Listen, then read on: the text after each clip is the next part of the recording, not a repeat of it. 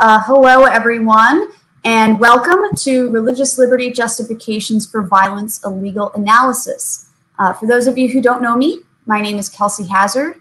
I am the founder and president of Secular Pro-Life. SPL is an atheist-led organization advancing secular arguments against abortion and uniting people of every faith and none to protect prenatal human beings. I'm really excited about this presentation. Although I am an atheist, I have always taken a strong academic interest in religion. My undergraduate majors were religious studies and psychology. And then I went to law school where I just devoured all things First Amendment. So I want to thank Rehumanize International for giving me this wonderful opportunity to geek out with an audience. You have probably seen headlines about Satanist groups and pro-abortion Jewish synagogues filing lawsuits against pro-life legislation, claiming that it violates their religious freedom. And maybe you've thought, well, that's ridiculous. You can't just kill somebody and say, oh, but it's my religion. And if that was your reaction, your intuition is correct. I am going to conclude that these lawsuits ought to fail. But to discuss this issue intelligently beyond just our intuitive reactions requires understanding some key concepts of religious liberty law. So this session is your crash course. I have 5 housekeeping matters before I begin. 1, I have a lot of citations. You can find all of them in the most recent post at secularprolife.org/blog. I've also dropped it in the chat. And if you're watching the later recording, there should be a link in the description. 2, a disclaimer. I am an attorney. I am not your attorney. This presentation is for general educational purposes only. It is not legal advice. If you need legal advice, you should contact a lawyer who's licensed in your jurisdiction to give you advice that's tailored to your situation. Number 3, I realized that this conference attracts attendees from around the world. In fact, I think I saw a poll earlier that about a quarter of you are from outside of the United States of America. I am focused here. This presentation is specifically about US law. Number 4, if you have questions or comments, please put them in the Q&A tab. I'll circle back to them at the end if we have time. If you put them in the general chat tab, I might miss them. So please use that Q&A tab. Finally, number 5, this session is going to touch on quite a few belief systems. Satanism, Judaism, Native American spirituality, Santeria, evangelical Christianity, Jehovah's Witnesses. In the immortal words of Stefan from Saturday Night Live, this club has everything. If you happen to belong to any of the religious communities I just mentioned, I apologize in advance for how cursory and surface level my comments are going to be. You could devote a lifetime of study to any one of the religions I mentioned, and many people have. We have 45 minutes. It is what it is, and I'm sorry. So all of those housekeeping matters are done. Let us dive in with a Native American church and the case of Employment Division, Department of Human Resources of Oregon versus Smith. That's a mouthful. We usually just say Employment Division versus Smith. Mr. Smith ingested peyote for sacramental purposes during a Native American ceremony. Somehow his employer, a drug rehab center, found out about that and fired him. He applied for state unemployment benefits and he was denied. Oregon's position was using hallucinogens is illegal in our state. You used them. There is no religious exception. So it's your own damn fault you lost your job. We're not paying you unemployment. Mr. Smith argued that this violated his First Amendment right to free exercise of religion. The case went all the way to the US Supreme Court. And the Supreme Court ruled against him. The court supported Oregon's position. Their reasoning, and I'm paraphrasing here, was, what are you, nuts? We can't start making religious exceptions to drug laws. Every heroin addict in the country is going to take advantage of that. Laws would mean absolutely nothing. It would be chaos. So he lost his case. And the legal standard that was announced in Smith was that if a generally applicable law incidentally burdens religious exercise, that is not a First Amendment violation. The law will be upheld, and the state does not have to create an exception or an accommodation for that religious person. So what does the Supreme Court mean by generally applicable law? The best way to illustrate that is with a counterexample. Let's talk about Church of the Lukumi Babalu versus City of Hialeah. I love this case, not just because it's fun to say, although it definitely is, Church of the Lukumi Babalu. I also just find it super interesting, and my favorite law professor, Douglas Laycock, happened to represent the church. So first, some background. This is where Santeria makes an appearance. And if your only familiarity with Santeria is the Sublime song, you have excellent musical taste. I don't practice Santeria, ain't got no crystal ball.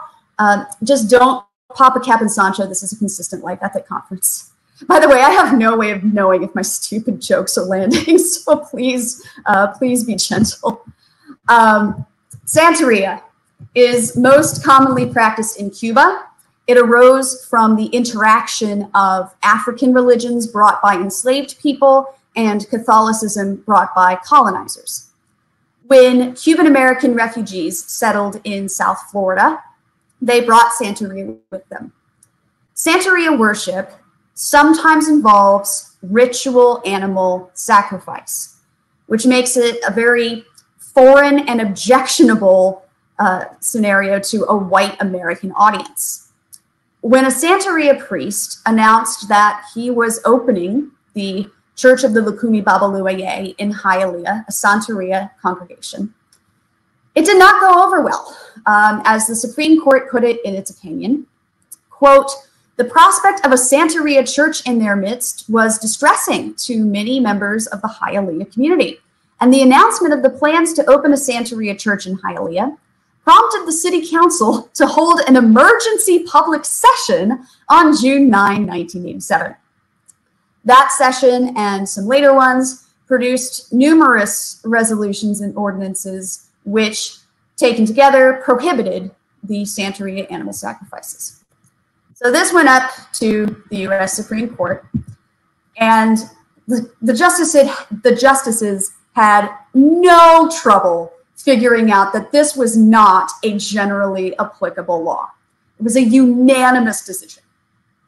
The city argued, hey, we're just promoting animal welfare, and we have legitimate public health concerns as far as the animal remains go. But that was unconvincing because the ordinances were just riddled with exceptions for commercial meat production, for hunting, for pest control, and even for kosher slaughter. The court called it a religious gerrymander. I'll quote again from the opinion. The net result of the gerrymander is that few, if any, killings of animals are prohibited other than Santeria sacrifice, which is prescribed because it occurs during a ritual or ceremony, and its primary purpose is to make an offering to the orishas, not food consumption. Indeed, careful drafting ensured that although Santeria sacrifice is prohibited, killings that are no more necessary or humane in almost all other circumstances are unpunished. In other words, this law was discriminatory. And since the law was not generally applicable, the Smith standard did not apply. Instead, the court used a much tougher standard, what we call strict scrutiny. There must be a compelling interest in support of the law, and the law must be narrowly tailored to advance that interest with the least religious burden possible. Remember that test: compelling interest, narrowly tailored. That's strict scrutiny. And there's a saying in the legal community, strict in theory, fatal in fact, meaning hardly anything is going to pass the strict scrutiny test. Hialeah's anti-sacrifice law certainly did not. And the Church of the Lukumi Babalu emerged victorious. So at this point, you might be wondering how this is relevant to anti-abortion laws. After all, we aren't targeting a particular religion. We didn't convene an emergency city council session to ban the satanic abortion ritual. We aren't trying to save only the babies conceived by mothers of a particular faith group. We want to save as many babies as humanly possible. That's how pro-life laws are written. They're broad. They're generally applicable. Yes, that is right. However, the American public really did not like the outcome in Employment Division versus Smith. A lot of people on both sides of the aisle felt that Smith should have won that case. And it's not hard to see why, right? He's a very sympathetic plaintiff. He wasn't hurting anybody. Native American use of peyote is thousands of years older than the United States itself. The war on drugs really has run amok here. Why couldn't Oregon have just made an exception for him? Don't we have freedom of religion in this country? And that was bipartisan sentiment at the time. So Congress passed a law called the Religious Freedom Restoration Act, or RFRA. And what RFRA did was take that compelling interest, strict scrutiny test that was used in Church of the Lukumi Babalu and say, that's going to be the test for all religious freedom claims, including claims for an exception to a generally applicable law. Now, the federal RFRA only applies to federal laws, but almost half of the states enacted their own state-level RFRAs. That includes much of the South and also some deep blue New England states. The end result is that whether you are going to take more of a Smith approach or more of a Church of the Lukumi Babalu approach depends on where you live. I told you that RFRA was a bipartisan sentiment at the time, not so much today. Over the years, increasingly high-profile RFRA claims involve LGBT issues. For instance, conservative Christian florists seeking exceptions from anti-discrimination laws so that they can refuse to serve same-sex weddings. RFRA itself didn't change, but it acquired this anti-gay connotation that left a lot of liberals with a sour taste in their mouths. And like so many other issues, opinions about RFRA grew more and more partisan, more and more polarized. And then the Supreme Court decided Burwell versus Hobby Lobby. This was a huge RFRA case. It was only 8 years ago. It got a ton of press, and I'm sure many of you already know all about it, but I'm going to summarize it anyway. So, as part of the Affordable Care Act, also known as Obamacare, whatever you want to call it, I don't care, employers of a certain size were required to provide contraceptives, coverage for various contraceptives, with no copay. Hobby Lobby did not object to most of the contraceptive methods on the list, but it identified 4 that it said weren't really contraceptives, that was a misnomer. These were really abortifacients. They weren't preventing conception, they were preventing a newly conceived embryo from implanting. Hobby Lobby considered that to be an early abortion, and the company owner's evangelical Christian faith would not allow them to be complicit in funding their employees' abortions. Hobby Lobby brought a case under RFRA. The Supreme Court used that 2-part strict scrutiny test. Remember, compelling interest and narrowly tailored. The court assumed that the government does have a compelling interest in ensuring access to contraception. It was that second part of the test, whether the law is narrowly tailored to advance the compelling interest by the least restrictive means, which is where the contraceptive mandate failed.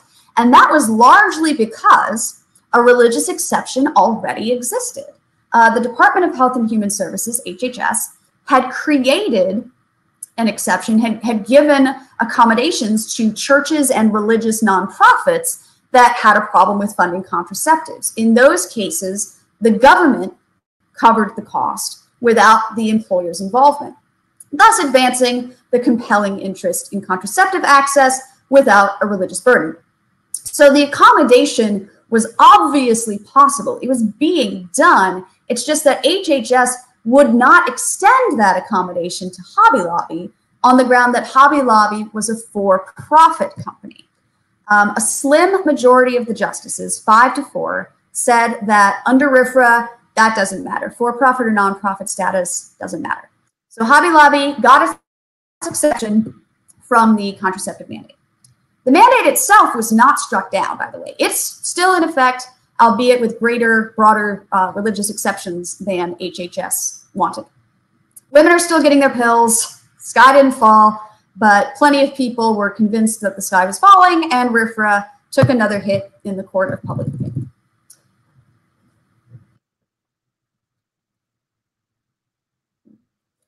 So, the religious liberty challenges to pro-life laws that we're seeing today are largely RFRA lawsuits. When you read the press about them, the narrative is basically, ha ha ha ha, conservatives, we're using your religion law against you. Like it's some kind of gotcha.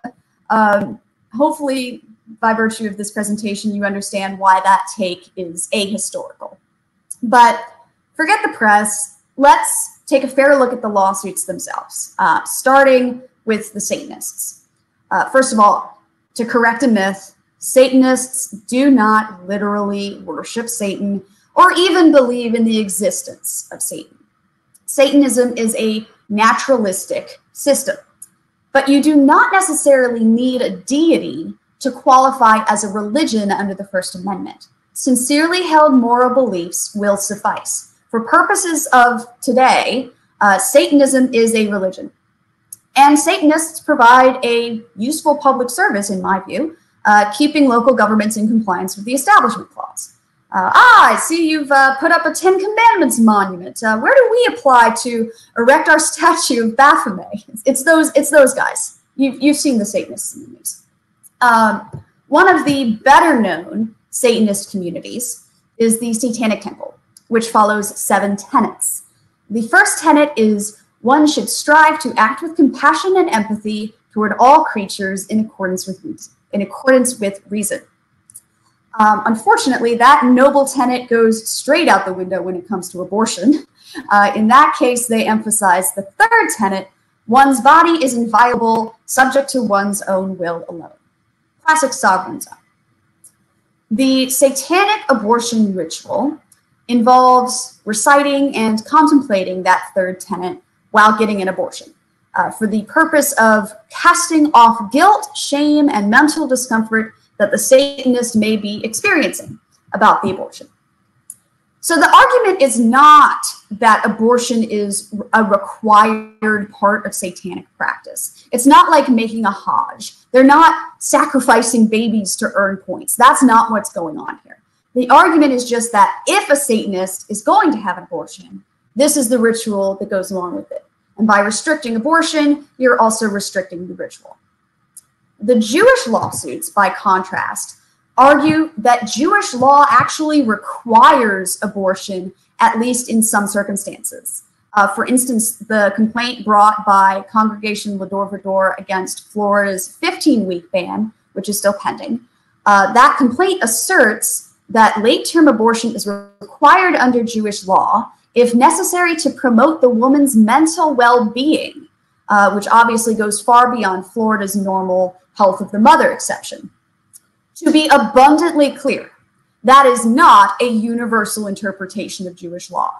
Those plaintiffs do not speak for all Jews. There are pro-life Jews, and Jews are welcome at this conference.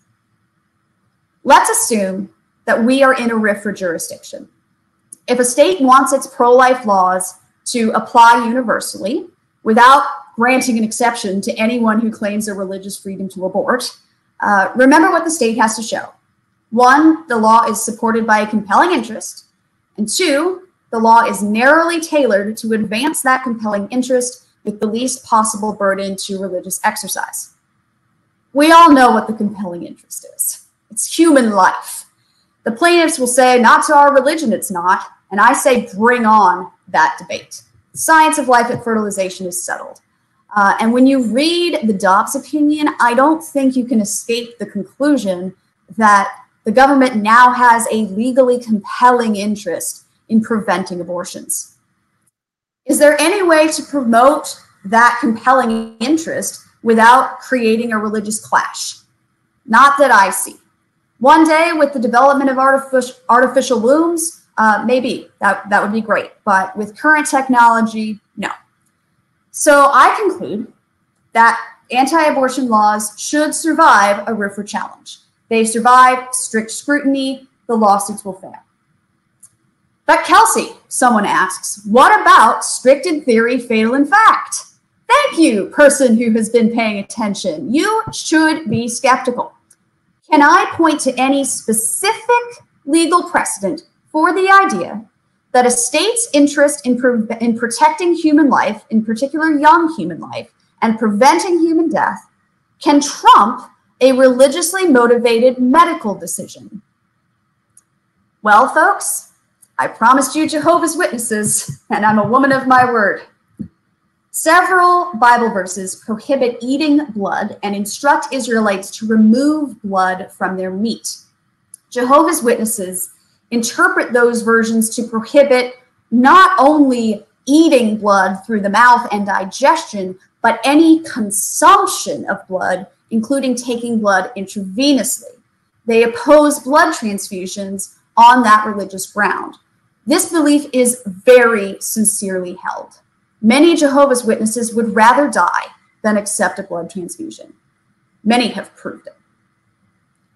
Normally, we trust parents to make medical decisions for their children. But when Jehovah's Witness parents refuse to allow life-saving blood transfusions for their kids, authorities often intervene.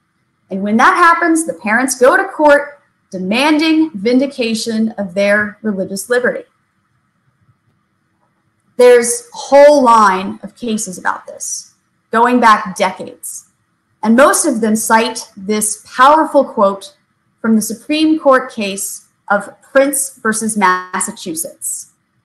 Parents may be free to become martyrs themselves, but it does not follow they are free in identical circumstances to make martyrs of their children. Oddly enough, Prince didn't involve blood transfusion or any other life or death issue. Prince was about a Jehovah's Witness who had her daughter selling religious pamphlets late at night in violation of a child labor law. But the Supreme Court's rhetorical flourish about making martyrs of your children made it clear how it would come down in a blood transfusion case. And courts across the country took that unsubtle hint. For example, a Washington court rejected a Jehovah's Witness blood transfusion lawsuit on the, quote, compelling authority of Prince.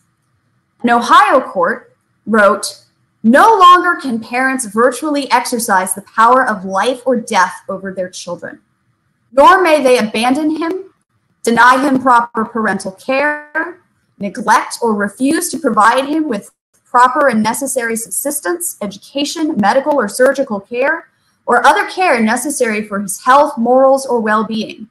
And while they may, under certain circumstances, deprive him of his liberty or his property, under no circumstances, with or without due process, with or without religious sanction, are they free to deprive him of his life. That same court went on to say, the parents in this case have a perfect right to worship as they please and believe what they please. They enjoy complete freedom of religion. But this right of theirs ends where somebody else's right begins. Their child is a human being in his own right, with a soul and body of his own. He has rights of his own, the right to live and grow up without disfigurement. Okay, you're thinking. Those were all born children. Okay. Allow me to introduce you to the New Jersey case of Honer versus Bertinato. Mr. and Mrs. Bertinato were Jehovah's Witnesses. Mrs. Bertinato was pregnant with her fourth child. This was an issue of RH incompatibility. I am not qualified to explain that in any detail, so I'll just quote the court. Her first child was born without the necessity of blood transfusions and is a normal child. This accords with the medical testimony at the hearing that the mother's RH blood condition adversely affects the second and subsequent children, but rarely is harmful harmful to the firstborn. Second child needed a blood transfusion immediately after birth. The parents refused, and the baby's doctors filed an emergency petition. The court briefly placed that baby in state custody just long enough to accomplish the blood transfusion. The child survived, and the child was returned to the parents. I'll quote again. Gloria Bertinato's third pregnancy resulted in a baby who also admittedly, Gloria Bertinato's third pregnancy resulted in a baby who admittedly also needed a blood transfusion to save its life. But defendants again refused to permit this on religious grounds. No legal proceedings were instituted to compel the transfusion. The infant died. For baby number 4, the county would not allow that tragedy to be repeated. They were ready. Officials filed their lawsuit before the child was born to ensure that a blood transfusion could occur. The lawsuit, quote, charges that the defendants, by their refusal to authorize the transfusions, are endangering the life of the unborn child and are therefore neglecting to provide it with proper protection in violation of New Jersey law. The court acknowledged that the parents' religious objections were sincere, but the parents' constitutional freedom of religion, although accorded the greatest possible respect, must bend to the paramount interest of the state to act in order to preserve the welfare of a child and its right to survive. The court cited Prince and various other Jehovah's Witnesses blood transfusion cases, and then it asked, should the outcome be any different because this child is still in the womb? And the answer was a resounding no. This was pre-Roe, so the court embraced the science and stated, medical authority recognizes that an unborn child is a distinct biological entity from the time of conception, and many branches of the law afford the unborn child protection throughout the period of gestation. Of course, in the Dobbs era, that protection is finally being restored. A pro-abortion American is free to embrace a religious belief that human life does not begin at fertilization, but she is not free to make a martyr of her child. That concludes my prepared remarks. I appreciate your time, and I look forward to answering your questions.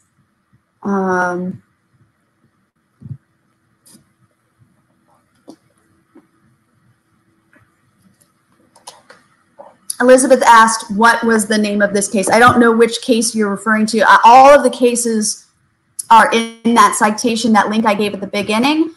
And you should be able to, hold on. Are you talking about the most recent case I was talking, the last case I mentioned?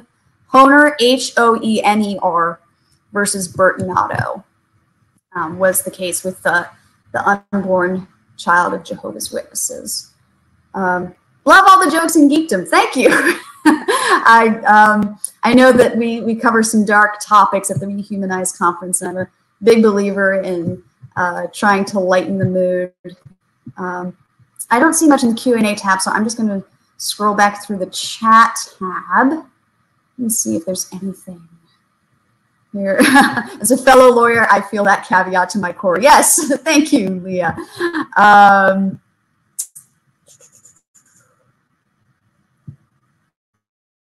Oh my God! Sorry, the poor dog. Okay. Jews have been pro-life for millennia, so yeah, I agree, Joey. Thank you. Joey rickrolling us. Okay. Ben says, these seem like really strong precedents, especially because some of them are arguably about letting die rather than killing and are thus even stronger than what you'd need in the abortion case. Excellent point, Ben. Yes, I certainly hope that the courts see it the same way.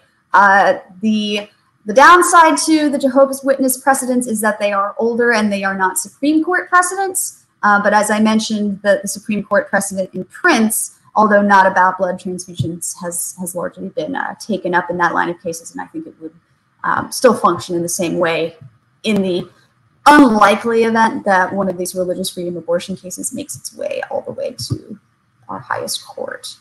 How would you summarize this to say 240 characters like to tweet at Catholics for choice? You might need a thread. Or you can just link to the eventual video of this presentation. I believe Rehumanize is going to make this footage available, and then we'll get the closed captions going and put it up on YouTube, hopefully within the next few weeks. But yeah, more generally, I think I don't know, maybe I should start tweeting at Catholics for choice about this. What are you seeing in the legal field regarding RFRA changing its function post-Roe?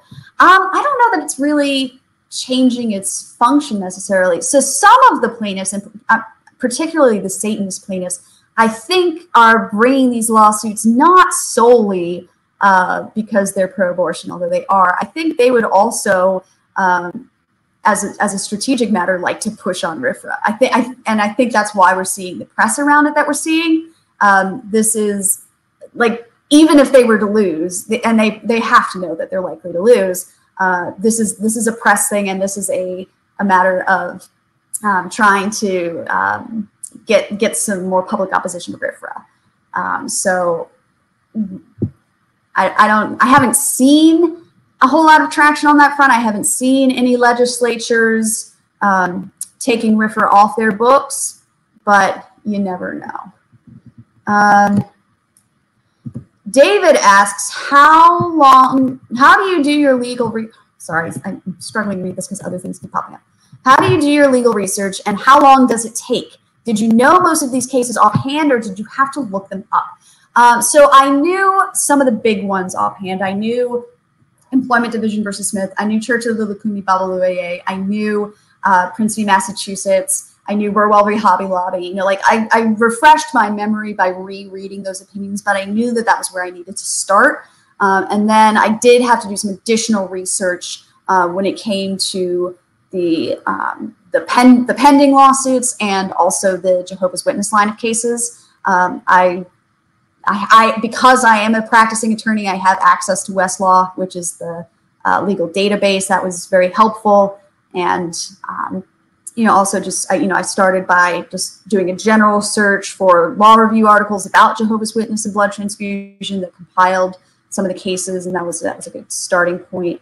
And I was definitely working on this presentation as late as last night. So I'm glad it came together. I am a bit of a procrastinator. But that's how it all happened. Let's see. Ben asks, apart from law, what do you think about the ethical argument from religious freedom or religious pluralism that being pro-life depends on controversial / contested views about the grounds of personal identity and dignity, and so no one view should be legislated for by a pluralist society? The problem is that your law is going to pick a line. That's what laws do. If that argument, that pluralism argument, treats birth like it's a neutral line, it's not. The law is gonna pick a line, and every line is gonna offend somebody. That's just life in a democracy. So I don't find that argument particularly persuasive from our loyal opposition. I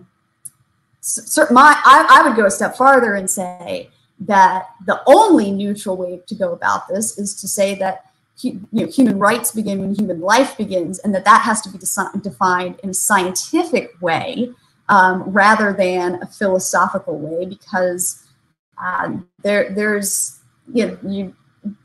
all of these different guideposts that are being proposed bear a lot of resemblance to ensoulment, which would be an establishment of religion. I hope that makes sense. Given your rationale, how would any abortion be legal without demonstrating an exceptional need, such as life of the mother? I do oppose abortion other than for the life of the mother, excuse me. Under Dobbs, the state, it is still a state-by-state thing. getting into the 14th Amendment argument is definitely beyond the scope of what I can do in the next 9 minutes. But so the idea is that the people of a state, through their legislatures, demonstrate what the interests of the state are, right? So Florida, or let's take like Alabama, right? Alabama has enacted pretty strong anti-abortion legislation post-Dobbs. That is an indication that the state of Alabama has a compelling interest in preventing abortion and protecting human life. California obviously does not think that it has that compelling interest. So that's I don't know if I'm answering your question, but I hope that helps. How can interested people get involved with secular pro-life, and what are your current needs? Yeah, definitely you can get involved in secular pro-life. We are always in need of volunteers. We look for people to write guest pieces on our blog. We look for translators. We want to get our message out in languages other than English. You can email me, info@secularprolife.org, or you can email our executive director, Monica, at secularprolife.org, and get connected to some volunteer opportunities that way. And you can also donate via our website or our Facebook page. In Canada, not long ago, an immigrant couple were convicted of the honor killing of their daughter. The couple sincerely believed that it was their moral duty to kill their daughter, but the majority in Canada, fortunately, in the case of that issue, unfortunately, perhaps in other issues, imposed their views on the minority. Sometimes it is good to impose views, not a question, a comment supporting something you said. Yeah, that's an excellent example. I would stick with the Jehovah's Witness example just because it's a little less inflammatory. I'm not in the habit of comparing pro-choice people to supporters of honor killings if I don't have to. I think the Jehovah's Witness comparison is more diplomatic and civil. But on principle, yes, you are correct. The same reasons that you shouldn't be able to claim the religious exemption to commit an honor killing are the same reasons that you shouldn't be able to claim a religious exemption to have abortion.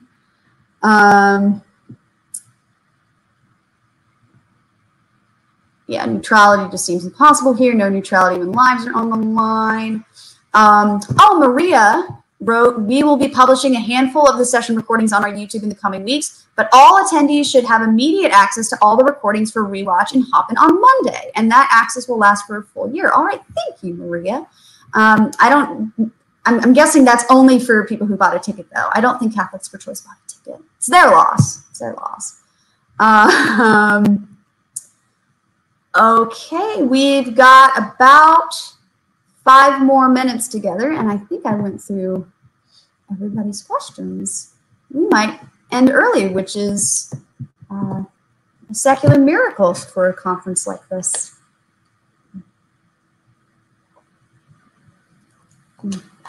I see Leah is on Team Westlaw. Yes, Westlaw all the way. I don't use Lexis, never have.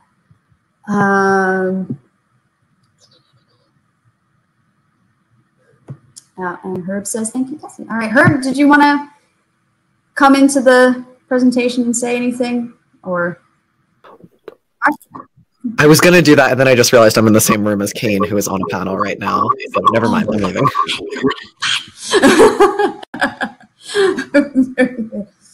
Yes, Secular Miracle would be a great band name. Absolutely, Ray.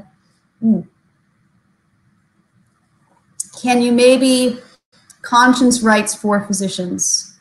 Oh, can I comment on that? It's a big problem here in Canada. I unfortunately don't know much at all about Canadian law. I don't, to my knowledge, Canada doesn't have something like RFRA.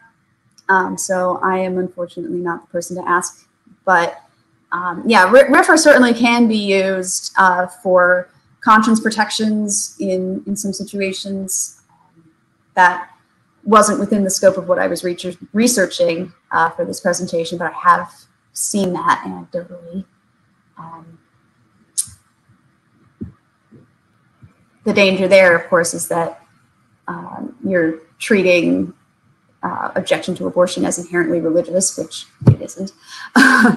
But okay, anything else? Always heard Canada is pretty bad for conscience rights. Yeah, that's what I've heard also. Oh, something in the Q&A. Thank you. What do you think of efforts to argue for pro-life conclusions within religions on specifically religious grounds? E.g., do you think Catholics should be arguing against Catholic for choice primarily just using general moral arguments to avoid creating the impression that it's really a religious issue, or do you think there's a role for intra-religious debates to be more, well, religious? I think that if you are part of a religious community and members of your community are out doing stupid things or unethical things, you should go get your guy. I have no problem with you using a religious argument with someone that you know to be religious.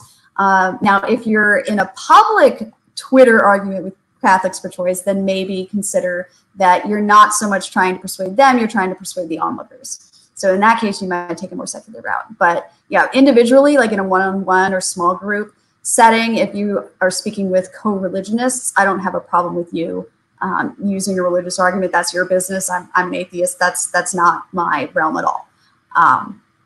So something came up in chat. That's the problem we're having. Conscience is always being framed as religious, but conscience is not itself exclusive to religion. Yeah, and so that kind of gets back to my point earlier about Satanism being considered a religion. And you can see that also in conscientious objector rules for the military. You do not have to be religious to claim an interest in pacifism. I read about a pastor who has a ministry flying women from places where abortion is illegal to get abortions legally. That's just gross. Okay. I think we are done. Thank you all so much for your time.